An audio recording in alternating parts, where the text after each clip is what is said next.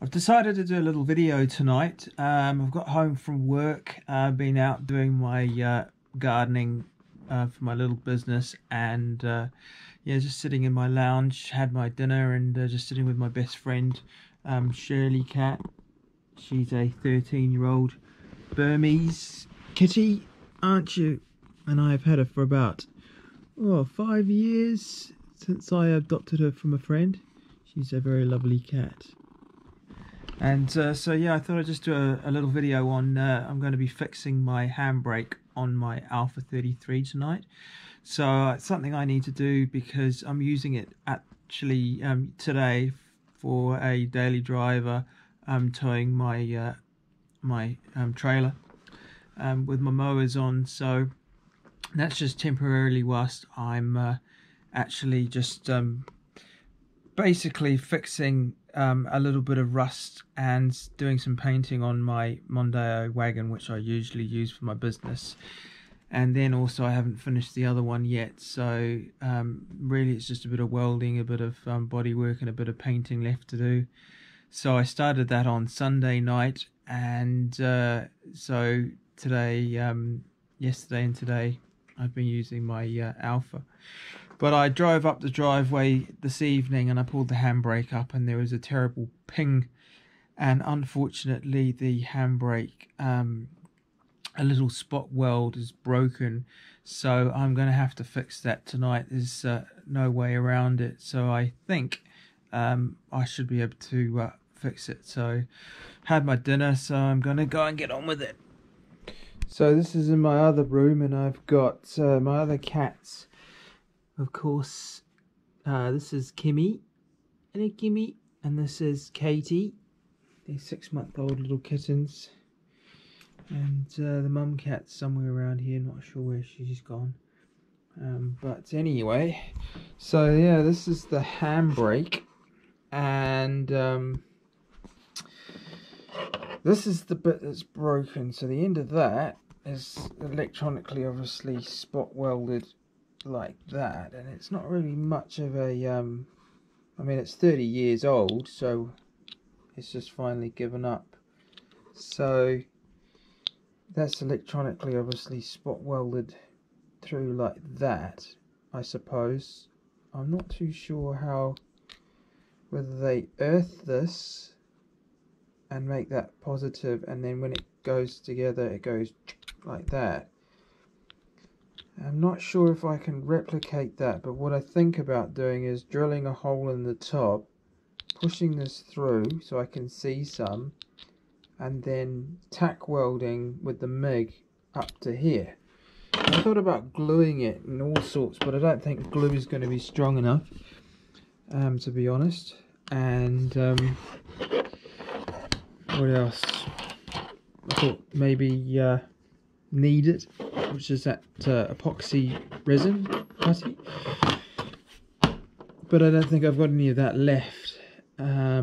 So the difficult thing is, so this is my 1989 Alfa 33 1.5 Ti. So they've obviously changed it at some point, so this is probably a weak point. That says 33 Naovia.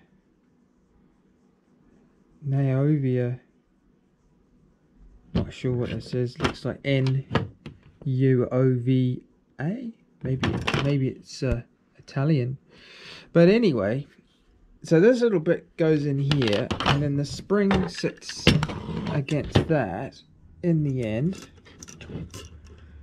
and then that goes. Well, that goes in first, all the way through. So basically that goes in all the way through, and that's captured through this part here, like that. And then this goes on through here, with that obviously goes in there, but that's a bit tricky to get in. And then that goes on there. So if I drill a hole in that, and then use some, I don't know, blue tack and some sellotape and stuff to hold it all in place and hold this down, then hopefully I'll just go and do a little tack weld on there. So that's the whole idea. And I can't leave out, this is Baz. Mr. Baz. Hello, Mr. Baz. So he's a desexed male bunny. And he goes out and gets some exercise, but really he just lives inside here. He's quite happy, nice and warm, and keeping the cats company. So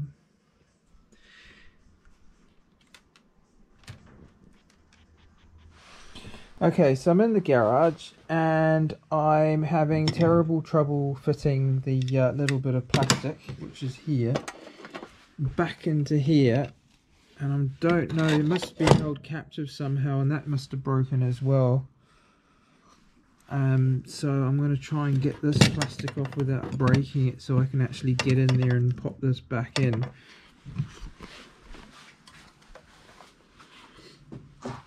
Okay, so that was actually quite easy. So that just pops off like that and slides off, and I just gave it a very light tap like that to get it off. So as you can see here, this bit, oh, I think it fits in like that. How is it there? I have to do some more investigations to figure out how that was fitting in. I think it was fitting in like that. Oh yeah, it fits in like that. So, and then this should slide back on, but what I want to do is I want to stick it in there, some glue or something, just to hold it a little bit more captive in there. And the spring goes onto here and then pushes down like that. It's probably the spring that holds it in, but because this is broken, I'm going to have to find some other way of doing it. Okay, so what I've done is I've put, as you can see this, oh, it's not very bright, hang on, put the light on. Okay, so what I've done is I've put some blue tack to hold this in, and I've popped the spring over the top, and I've put the rod back in, and that's fully extended out. So what I'm going to do is I'm going to stick some blue tack around here, and that's going to hold it all in place whilst I weld that on there. But I've got to, I think the first thing I'm going to do is, the next thing I'm going to do is, can you see that with the light in there? Okay, so the next thing I've got to do is drill a little hole in that end piece, the size diameter of that piece of metal, so that will stick through, and then I can spot weld that back together.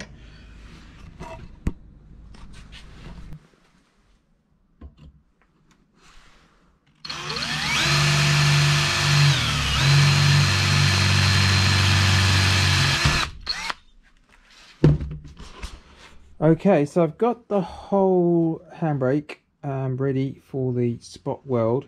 Now, because this is all under preload with a high tensile spring in there, it's all got to be in the right place. So I've drilled the hole and I've got the little end just pointing out. So I'm going to get that just sitting almost flush like that, and then that's enough just to spot weld that back in. So I've also got this all captive, because that's obviously all otherwise it will all fall apart and then I'll never keep it together in order to weld it. So I'm going to get the welder out and give this a crack.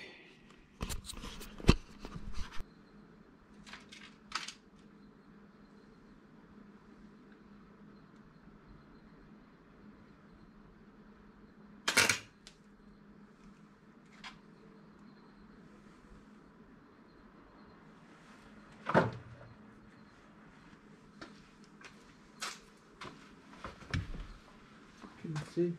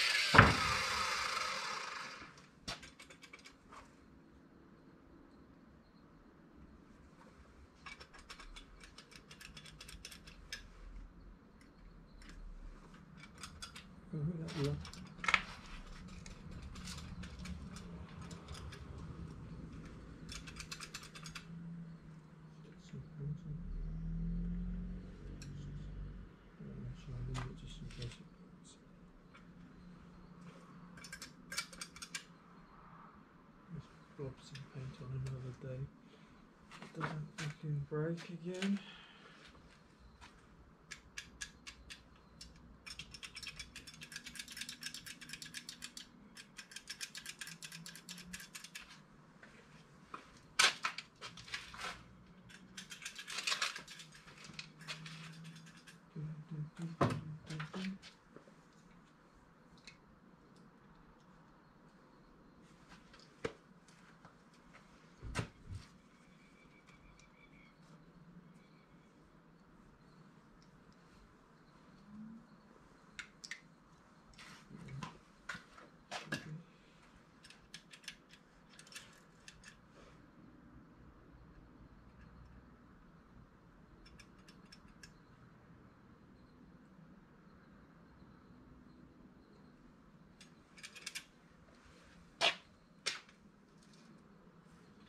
Fixed.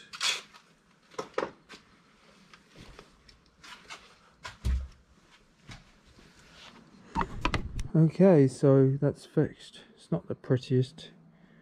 It was really hard to see, but I've ground it down so it's nice and smooth.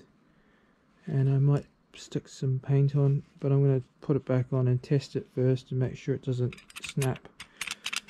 And then I might just blob some paint on there.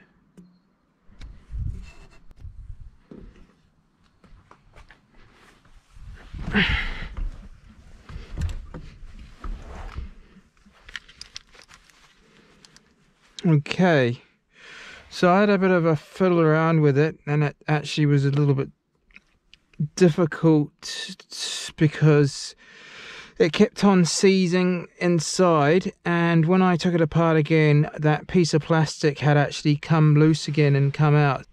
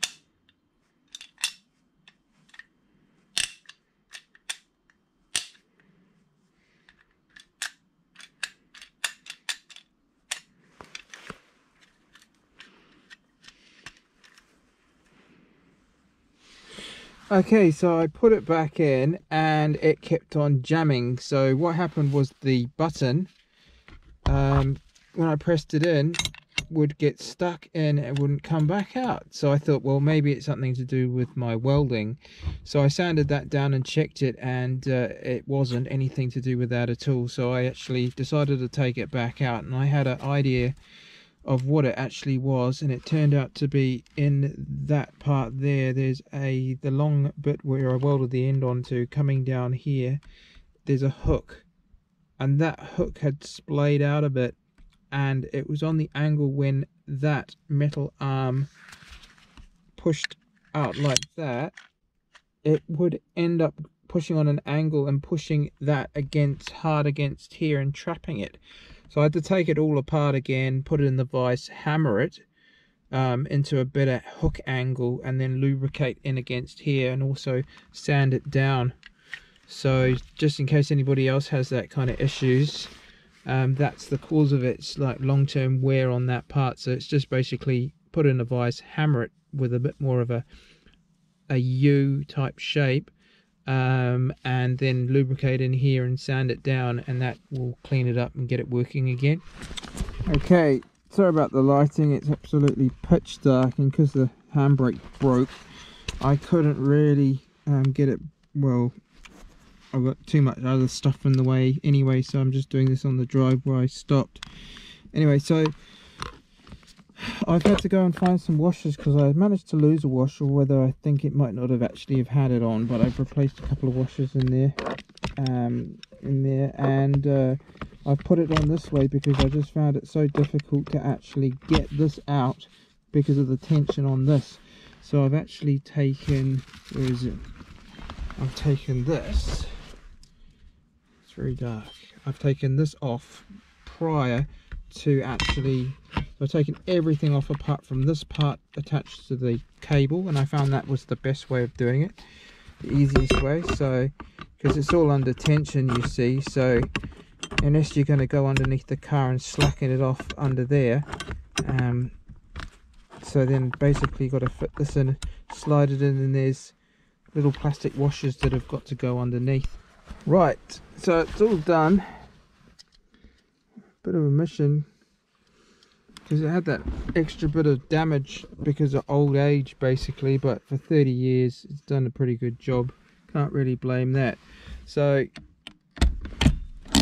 perfect, that button works perfect, nice and fast and springy, and yeah, so I'm going to have a chamomile tea and hit the sack.